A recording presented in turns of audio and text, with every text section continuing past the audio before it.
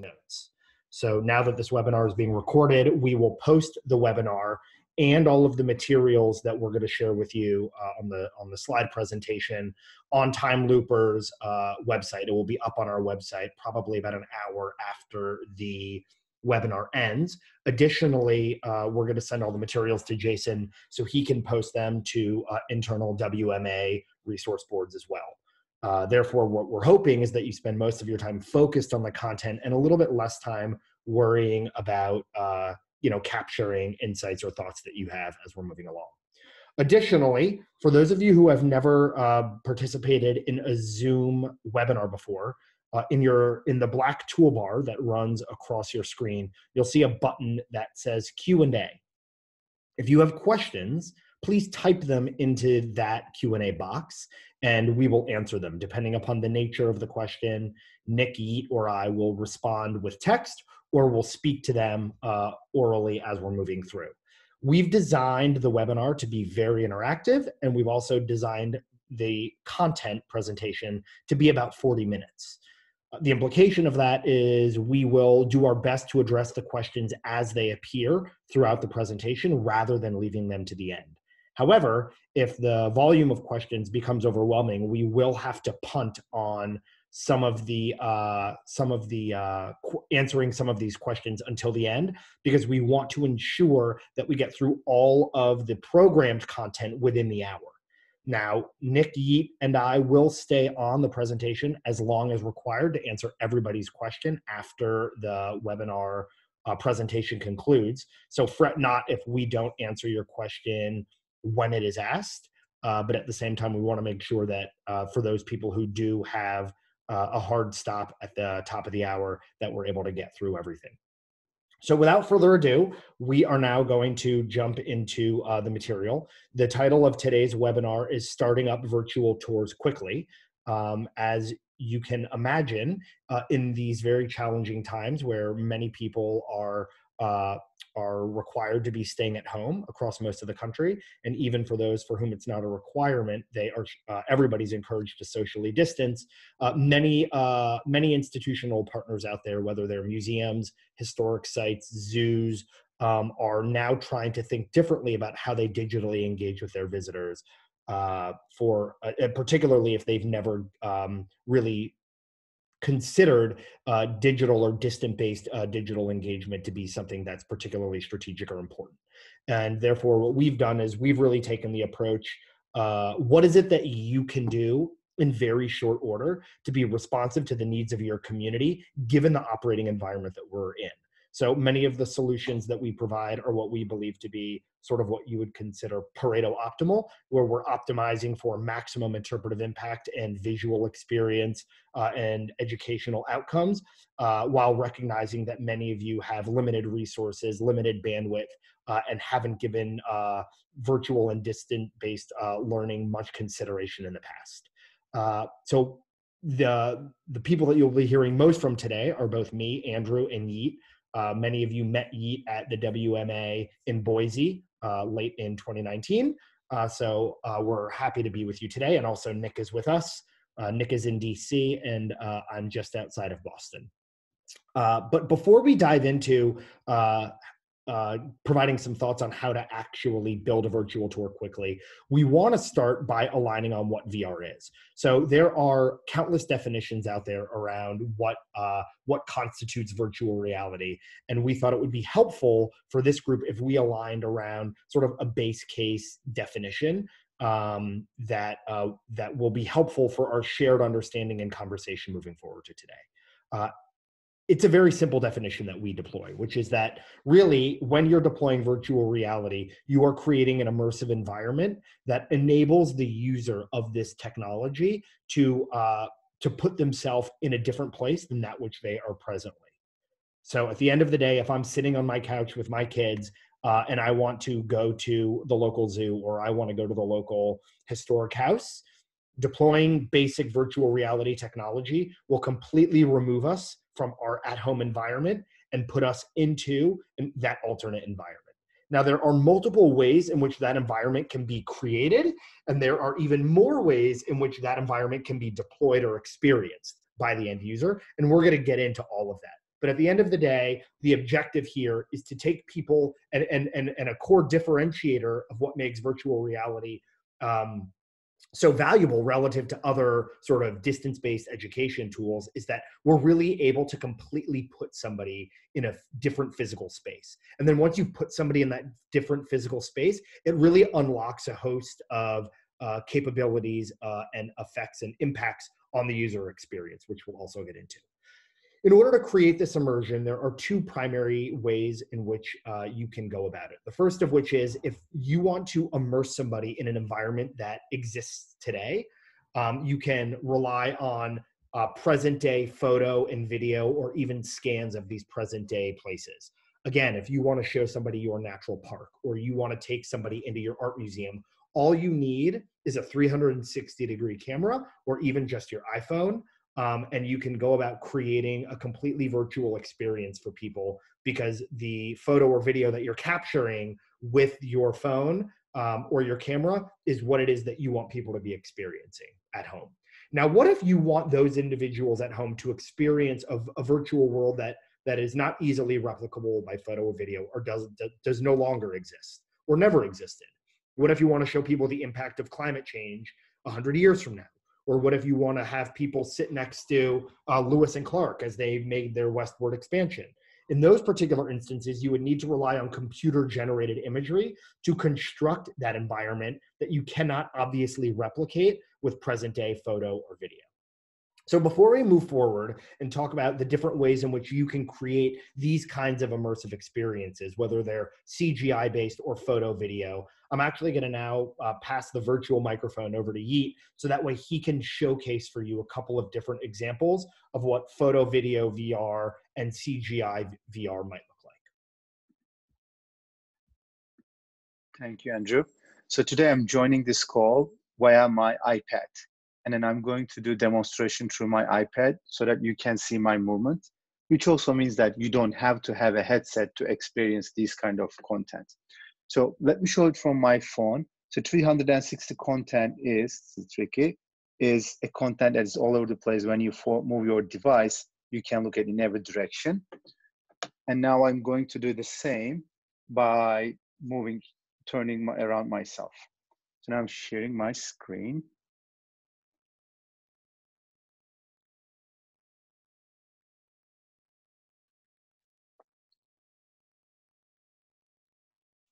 So this example is from Washington Monument, top of the Washington Monument.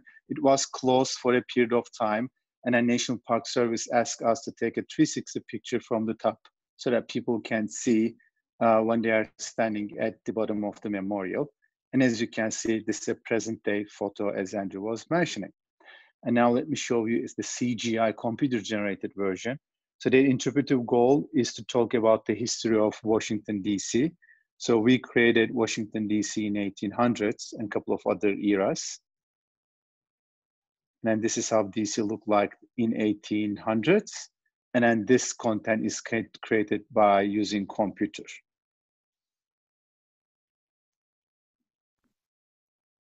Thank you, Yeet.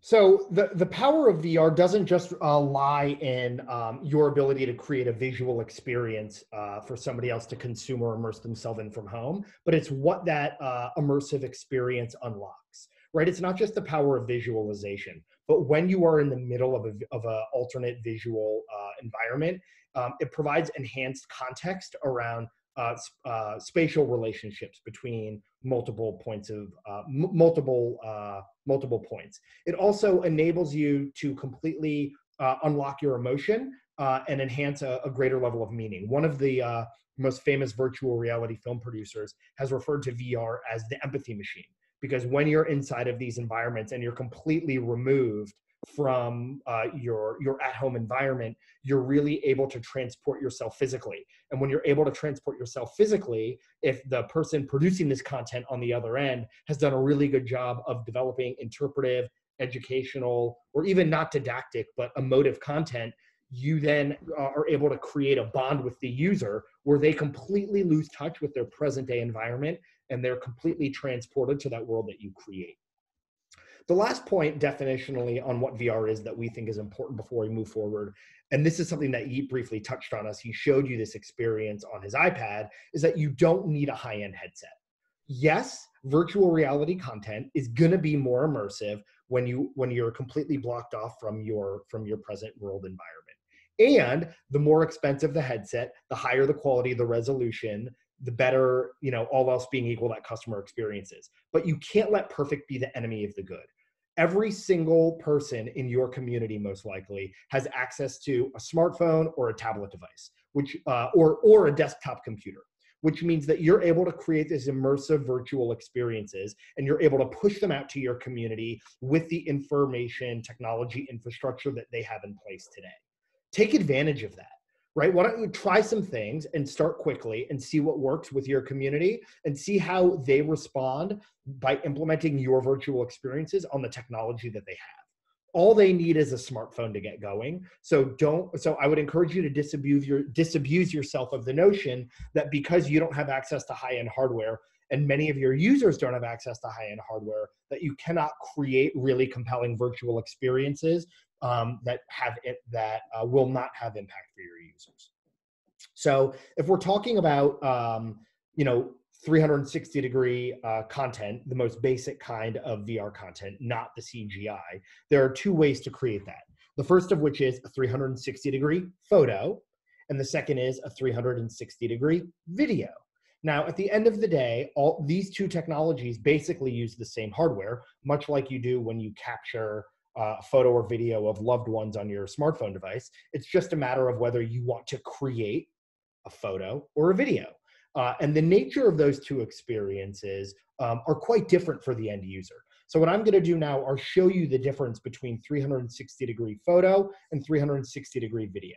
Now, the way that you would create either of these pieces of content is by purchasing a very basic consumer-grade 360-degree camera.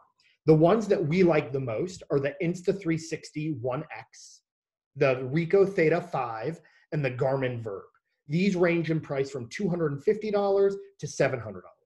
The Insta360 and the Garmin Verb have an added have an added benefit for you as the producer, which is that they connect to your smartphone device in real time, which means that you're able to see what the lens is capturing on your smartphone without having to upload any of the images onto your smartphone device or onto your computer to see them.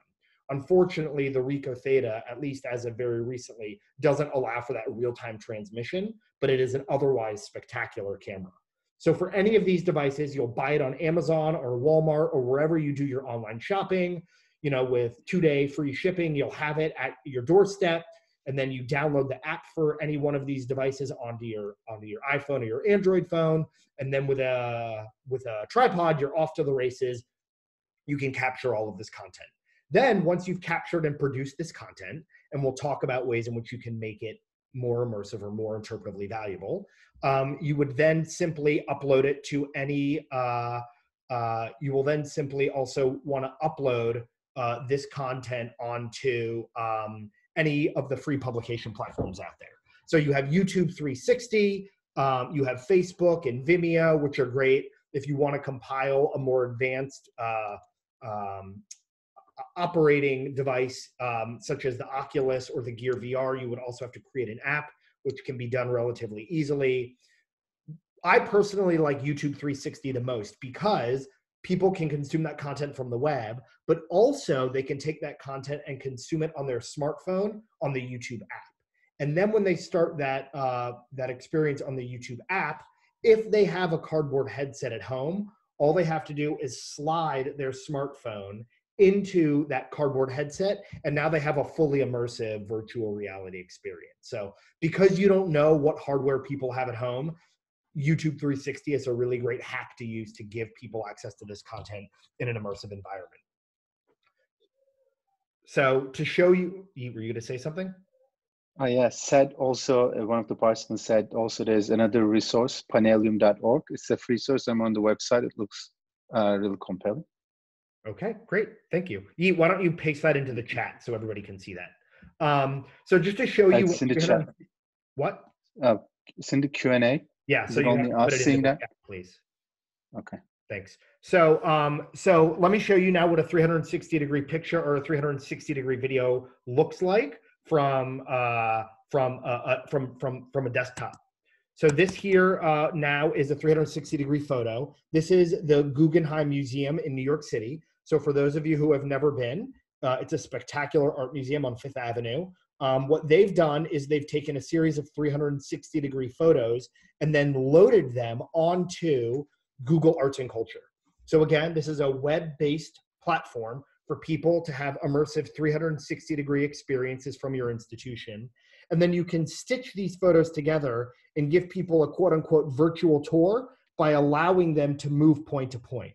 You'll see X's on the floor inside of this environment. Those are the points of view from which these 360-degree photos have been taken. And then you can allow people to jump point to point. Very simple to create, very simple to upload, and importantly, it really allows people to physically move through your environment. What I will say is that this experience doesn't provide for an interpreter to sort of explain the power of that local visual environment. The experience that I'm going to show you now is from YouTube, and this is an experience from Thomas Edison National Historic Site, where there is an interpreter inside of the foreground of this video that you could capture, explaining what it is that you're looking at. Thomas Edison National Historical Park. I'm glad you can join me here in Edison's library, or some refer to it as his office. He spent a lot of time here in West Orange, arrived here in 1887, spent the rest of his life till he passed away in 1931. He did a lot of work here at his desk, and as you take a look at it, you can see it's a lot of papers, a lot of books. So again, very simple. All that they did was they took a 360-degree camera, they placed a MPS Ranger in the foreground, and then that interpreter described that visual environment. So you can imagine inside of your environment, you already have you know, a head of education, a head of interpretation, other docents or specialists whom are very well situated to immediately riff on the environment because they give these virtual tours every day. And so if you have a camera or you buy a camera and then you capture one of these videos, all you have to do is upload it, and then same day you have that VR content. When creating 360 video, we strongly recommend keeping these experiences to under 2.5, 3 minutes because people do get fatigue. And you're better off creating multiple shorter experiences than one longer experience. So if you're now going to think about how to actually create this content, there are a couple of things that you should think about because context and meaning are different for various museum environments. So the first thing that we would recommend is to consider the question of why people come to your institution. Do they come to your institution because they want to visualize your natural landscape? Do they want to learn about a historic moment? Do they want to see the animals? What is it that defines your institution? And then think about how you can port, you know, as close as possible, that user experience on site into a digital environment. For a public land, if your museum is a natural park or a botanical garden, you're never going to be able to enable users to walk through your park. But you can allow them to explore like we did at the Guggenheim. You can allow them to jump through multiple 360-degree points of view. If your park also has endangered species, you can now take benefit of the intimacy that 360 video provides and allow those individual users at home to get up close and personal to these specific animals. If you want to visualize alternate seasons, but it's April, how do you do that? Well, if you have a park that has a robust user community, go out on social media and put out a call to action and ask people if they've taken 360-degree photos in autumn, in summer, in the middle of winter. You know, 360-degree photography is a budding passion of many individuals, and you'll find particularly in these hard times that people are willing to support you by providing access to that content. So also, if you're a historic site, one of the things that people find useful is understanding the grandeur of that place, or understanding what made that place important, or engaging with historic artifacts. You'll notice the MPS Ranger in the last video was about to go about discussing the different artifacts inside of Edison's library and their historical significance or historical significance. And then, of course, if you're a zoo, you know, VR and 360 are amazing tools because they allow the user to achieve intimacy with animals in very immersive environments and also advance understanding of conservation, animal welfare, however you want to interpret those visual environments in a way that's very safe for the animal, safe for the end user, of course, and of course, very immersive. Regardless of the nature of your museum or your historic site, we would encourage you to consider that people are stuck at home and they're really detached from community. So anything that you do is going to enhance the connective tissue.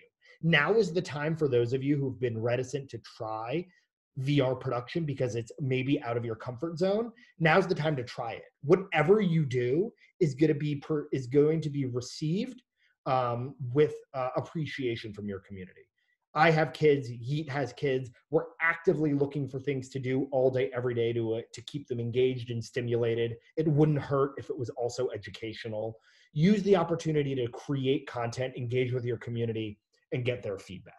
So if you want to take these 360-degree environments, whether it's photo or video, and make them even more immersive or educational by adding interpretive content to them, it's very simple to do. There are two ways in which, oh, you didn't tell me, all they still see is the Guggenheim. So let me share my desktop. There we go. Sorry about that. Now can you see the PDF? I was already seeing the PDF. Yes. I do not know if it... Somebody said they could only see the Guggenheim. Okay, well, good to know that you can see it. So maybe you'll be entertained. So if you want to create even more interpretive content, you can do that both to 360-degree pictures and 360-degree videos. So moving beyond basic photo and video aggregation into this layer of VR content production is where you're going to get a lot of bang for your buck. So here on 360-degree picture, adding interactive overlays into these virtual environments will do two things. Number one, it will allow people to learn more because you're embedding additional content into these environments. But just as importantly is by making it more interactive, you're dramatically enhancing user engagement. And by enhancing user engagement, yes, not only are they learning more because you're adding more content, but they're going to spend a lot longer inside of this environment. You know, we've seen people spend twice as long inside of a 360-degree photo environment when there is interactive content than when there isn't. And if it's a 360-degree video movie, like we had with the MPS Ranger, if you can overlay cinematic virtual effects, that would be very powerful as well. So before we move on and talk about how you can actually produce and publish this additional interpretive VR content, I'm now going to pass the digital mic back to Yeet so he can show you a couple of examples of what this type of interpretation does to the overall user experience. Thank you. So again, I'm using my iPad and I'm going to show a couple of different examples in the next couple of slides. So the first one is from how to make a 360 picture more interpretive, more engaging. And then for that one, I have two examples. The first one is an outdoor example.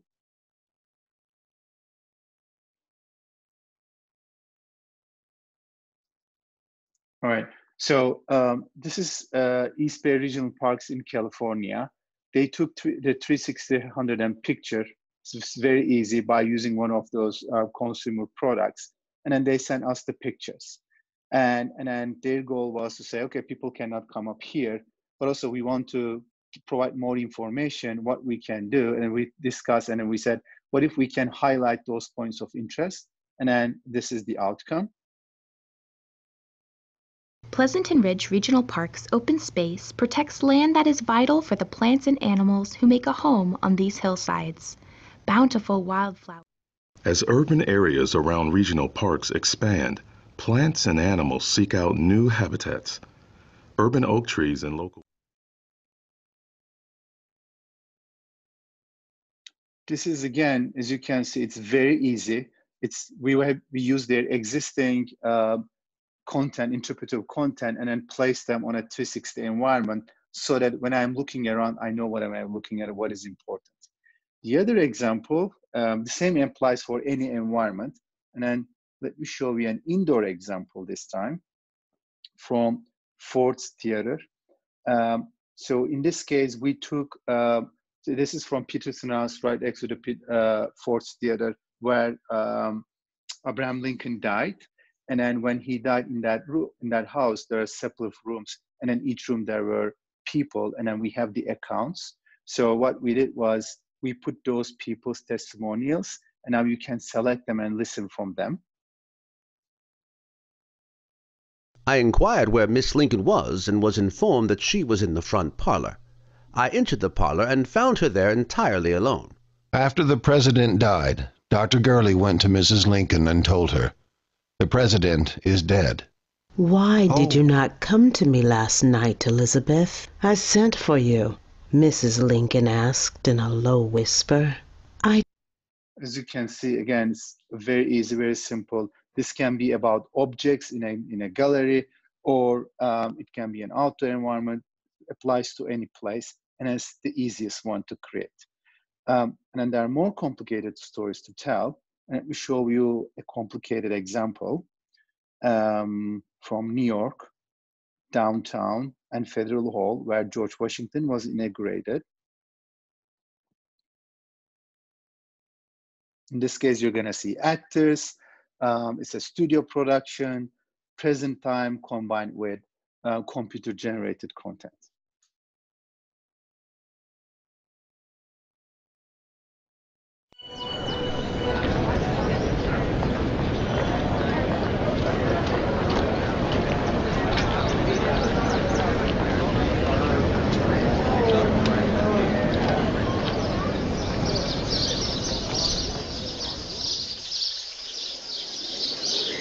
It has been such an exciting spring. Our new nation's first electoral college has selected Revolutionary War General George Washington to be its first president.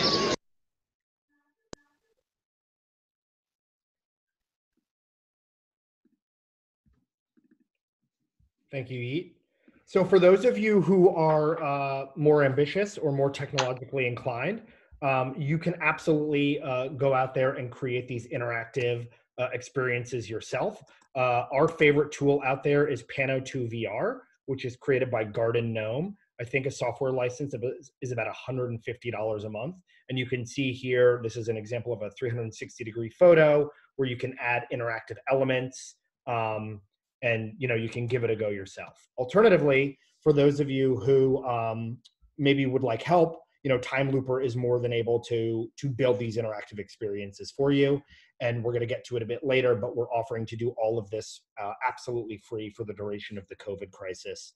So for those of you who are able to stick around to the end, we'll talk a little bit more about how we can help you to do this at no charge or effort to your institution.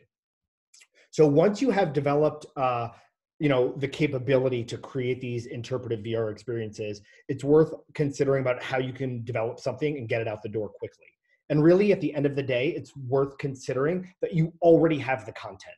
So don't reinvent the wheel and think about how to create a new interpretive experience specifically for the VR medium. We would really encourage you, especially in these times where speed is of the essence because the need is immediate, to deploy your existing interpretive plans. Play to your strengths. This is an example from the Henry Ford in Michigan where they had a museum scavenger hunt. So imagine an interpreter in the foreground with different 360-degree interactive points in that environment where your student user then has to interact with those different icons to complete the scavenger hunt. This kind of example is something that I'm sure will play out, can be played out over and over again with each of the institutions that are on this webinar. Think about why people come to your institution. What is it that they hope to get from it? How do you meet those needs with your existing interpretive and educational resource plans? And then how can you quickly deploy or adapt those resource plans to 360-degree photo environments with or without interactivity and with 360-degree video?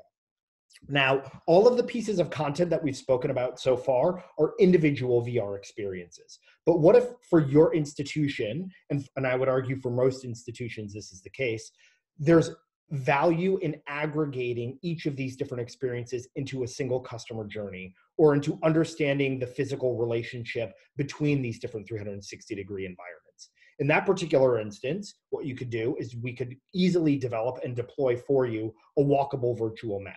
So if you are a natural park or historic site, we would literally we could take a 360, a virtual map of your existing footprint. If you are a museum, what we would probably look to do is to look at the content journey that you are deploying, and then create a virtual map that aligns to that interpretive journey.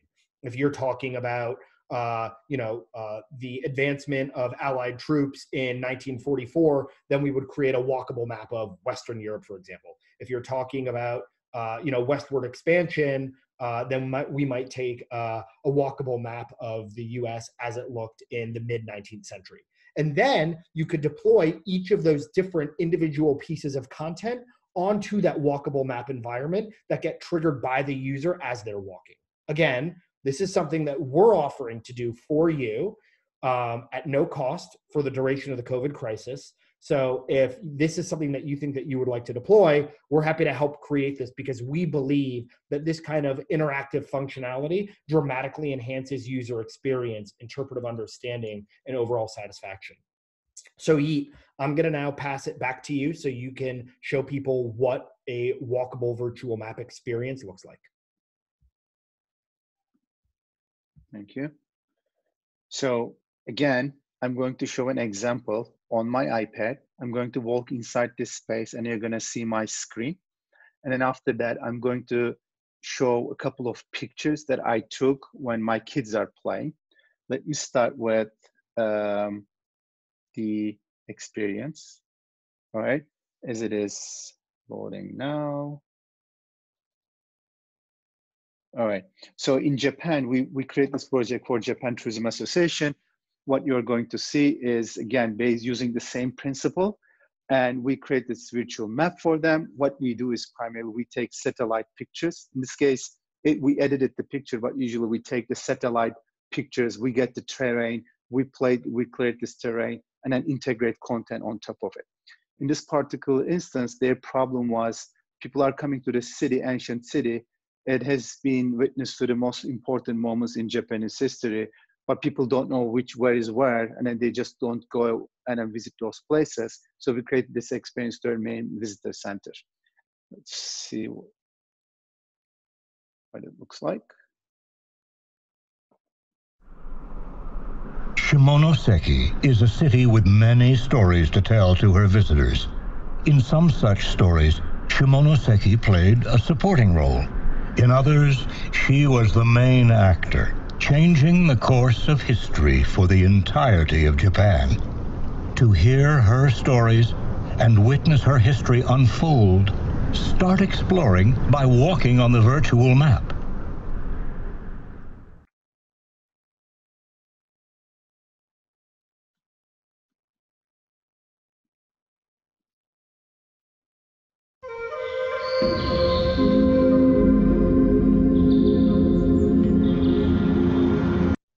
All right, so now I'm going to show you a few pictures. Now we are developing this product for one of our partners in California, next to San Francisco Bay Area. So during the development, also my kids are playing with it. You can make this map as big as you want or as small as you want.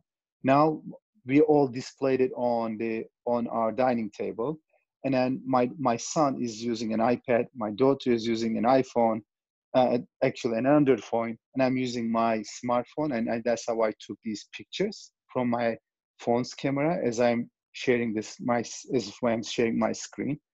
And then here a couple of pictures, you can see the terrain. Here's a quick video looking at how they are looking at it and interacting with it. We have not put the interactive content on it yet. We're just showing the terrain. And then and this map can be, you can adjust the size. And then we went out to the yard. He's looking at it in a much bigger scale, even bigger. and even bigger. And then there he is. So, so this is how it works. Here's a question. Yes. How does one actually walk on the map? So this is an augmented reality object. So you are seeing this map through your phone. So we are placing this object onto any environment. And then when you move, you can move this. Like the examples that I showed earlier was only 360 degrees looking around. So it's one dimensional in terms of my mobility. I can only look around. In this case, this is a real-time object. As I walk, the camera is showing the parts that I walk through. So we call it real-time technology. Let's see the video, like but maybe it's easier to see. You see they're walking around this object now, not inside, but also they can walk through the map as well, because this is not physical, they cannot touch. Thank you. One other question for you. What format would we like them to submit data in? Some of them have JSON files. Yeah, so it's as simple as sending the coordinates or on Google Maps. So you're gonna give us the coordinates of the parts that you want to see. Then our algorithm takes the satellite images from different sources, the terrain, the size, the patterns on it, and then puts them together, combines a couple of different sources, and then you have the so that's how you access to it. Yep. So it is the only thing we need is the coordinates. Thank you. So everything that we've spoken about so far, including this map technology, is what we would call on demand, where you create it and it gets hosted, and then. And then before that, Andrew, can you also show the next slide? Sorry, that's a good. Yeah. So it doesn't have to. This is how it looks like when you put a 2D content. So we haven't integrated that in the example that I showed you where my kids are using, but you will be walking towards it or just getting closer to it if it's on a table. And then 2D content pops up, but it's going to be 360 picture. It can be any type of content that you have or you can create in the future. And that's a good visualization of that. So thank you. So all of this content that we have showed you is basically on demand, where you create the content and then you upload it to platforms where people can make use of it. But an additional technology that we have is what we call VR conferencing, where what you could do is you could create one of these AR maps. And this map could obviously be a map as we see it, or it could be a historical timeline, etc. And then you would facilitate, just like we're doing now, VR sessions where you would enable school groups or families with kids or whatever your target demo is to come into these virtual environments where you could then facilitate a guided tour. Your interpreter, your head of education, whoever's running this would actually have to have an Oculus headset on, whereas everybody else who's using it would simply be using a tablet or a smartphone, and they could run the tour from their home or from wherever they're sheltering.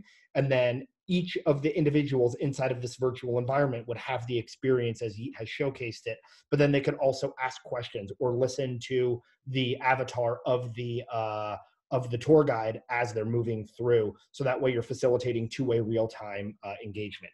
You could also turn this into a recording where we could record these VR sessions and then upload them onto your VR platform. So then that way people who come when there is not a live VR session, they could consume each of these VR conferences as if they were watching it now, but it would be a unique interpretive journey. So every time you're adding a new layer of content through VR conference, you could record it and upload that to enhance the usability for your entire community. So we've been speaking about a lot of different types of interpretive content. And if speed is the name of the game, we believe that 360-degree video and 360-degree interactive pictures like we saw in East Bay and for Ford's Theater are definitely going to be the place where you're able to sort of maximize between the trade-off of time to create content and the relative level of immersion of that product. And so we would recommend definitely, like, whereas with 360 photo, you could capture and upload it immediately. We don't believe personally that it will have that much value for your users in the long run because there's no level of interpretation to support it. Whereas the Federal Hall piece of content that we showcased to you is a really compelling piece of visual content that enhances interpretive understanding, but takes far too long to produce. So focusing on the pieces of content where you can quickly deploy interpretive content and get it up quickly is where we would recommend spending the most of your time. But then once you've built it, it's not enough to, you know, rely on Field of Dreams. If you build it, they will come. So we strongly recommend using different channels that you've already built up to make your community aware of these resources. So for example, on the left, you know, when people go to your website, put up notifications with hot links to your resources. If it's on YouTube 360, or if it's on Palladium, or if it's on, you know, the TimeLooper app, you know, give people hot links so they don't have to think and they can directly go to that content. If you have, you know, these VR tours that you've set up, or you have the map platform, and the map platform aligns to the typical 8th grade biology field trip that you tend to offer every April, reach out to all of the schools and all of the teachers who bring students every year to your site and let them know that these resources are available. Doing that will dramatically enhance the uptake and consumption of these resources. Teachers, parents are already so overwhelmed trying to figure out what to do that if you put these things in front of them and make it easy for them, you know, they're going to see a lot of value in that. If you do decide that you want to work with TimeLooper to either create this map platform or do, you know, standard 360 interactive experiences using the TimeLooper app, you know, it's really a 5-day process. So, you know, in the first day or two, you're focused on giving us geo coordinates and uploading all of your interpretive assets. You know, in 36 hours, we're taking those assets and creating your map platform and embedding it, and then creating your custom white label application. And then in days 4 and 5, the last 36 hours, we are launching this app for your approval and then for your entire community to use. And then it's really up to you how you would make use of it.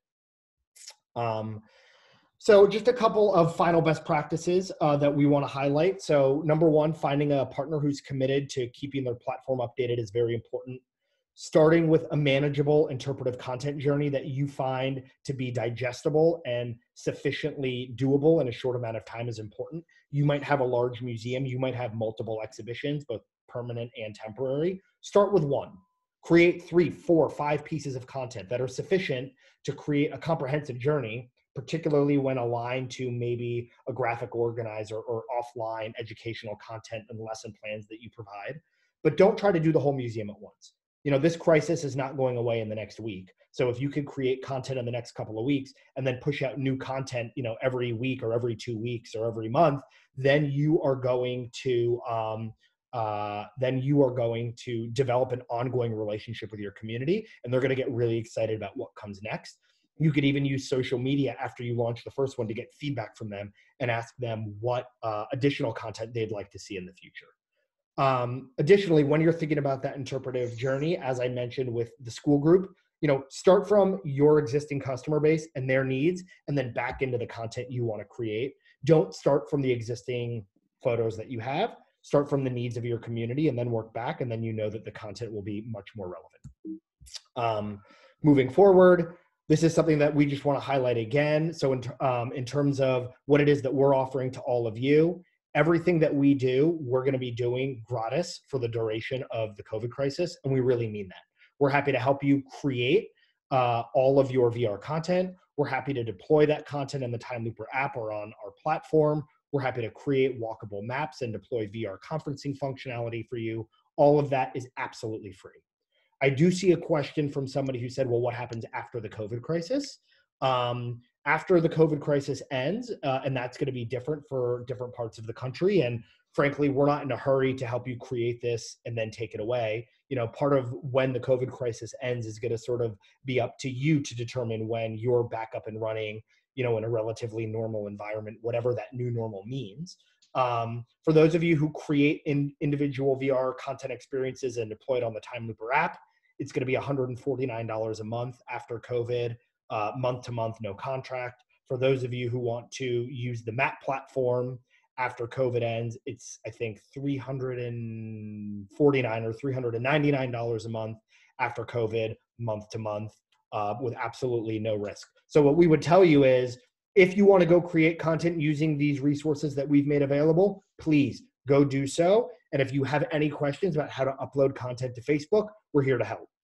If you want us to do it for you and you want to see how it goes, let us work with you to build this content. Let's launch it. And then over the next 3-4 months, you'll have an opportunity to find out whether it's something that you find of value and your community finds valuable. And then from there, you can make a more informed decision.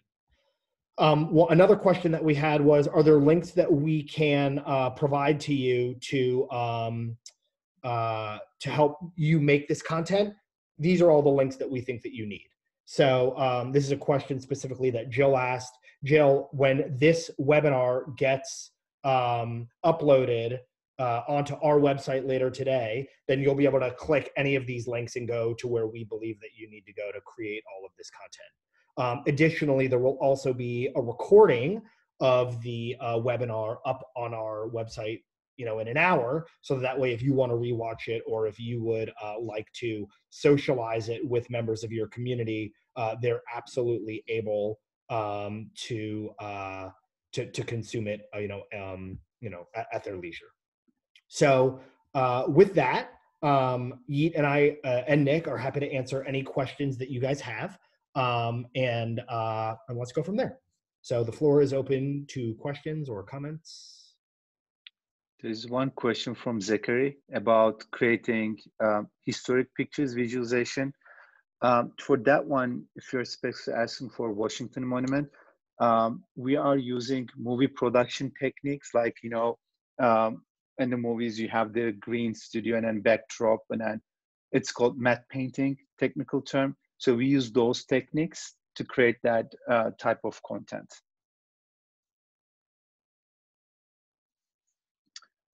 Need the link to sign up, please. Hold on, Yeet, hold on, hold on. And for those of you who don't have the time or the resources to build a matte painting, one of the things that you can do is do a perfect overlay of your environment. So if you have a 360-degree environment and you have a photo from that same perspective from 100 years ago, overlaying that photo won't give you the complete 360 immersion, but it will certainly give you enough of an effect that you can simulate at least a portion of that.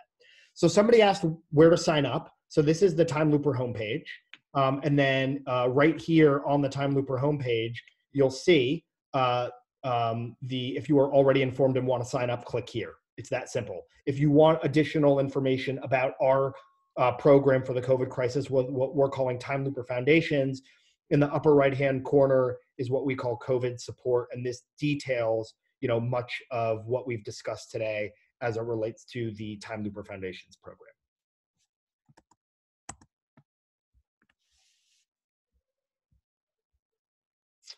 All right, other questions?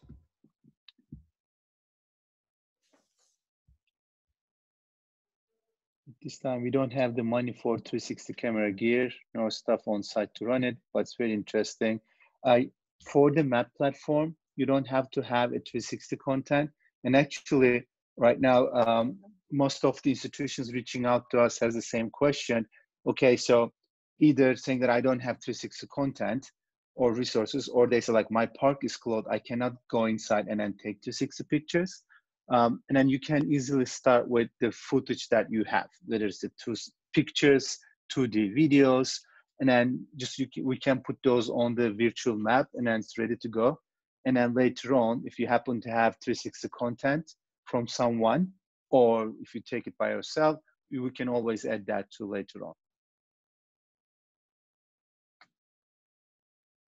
All right, other questions? Let's see what we have here. We have something in the chat. Oh, I was seeing PDF. Bill, oh, okay.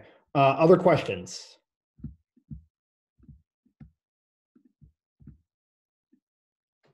All right, well, we're here to help. So please let us know what it is. Oh, here's another question. What's the best way to get in touch with you? So again, so you can email us. Here's our email addresses.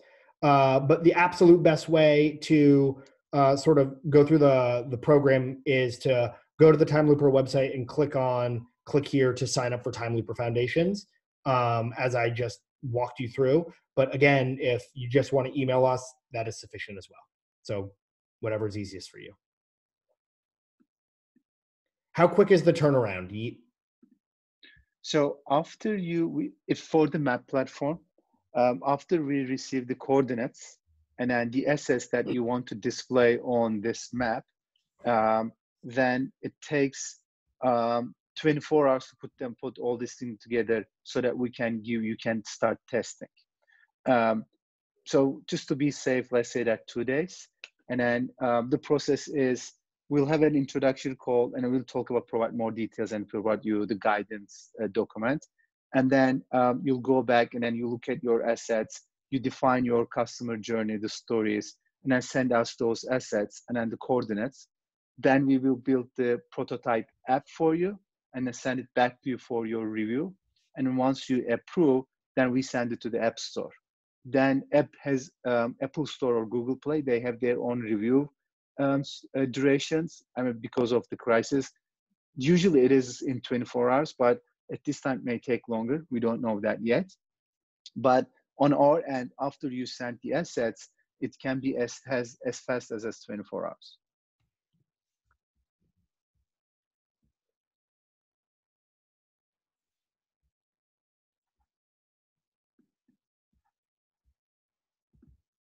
Okay, any other questions?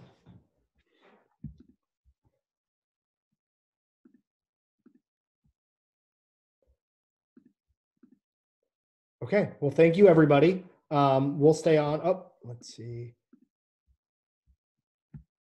We will stay on until everybody is gone in case anybody changes their mind.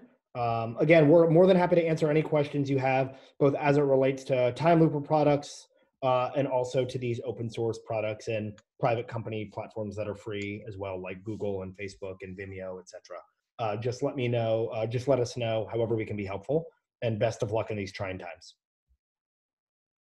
So thank you very much.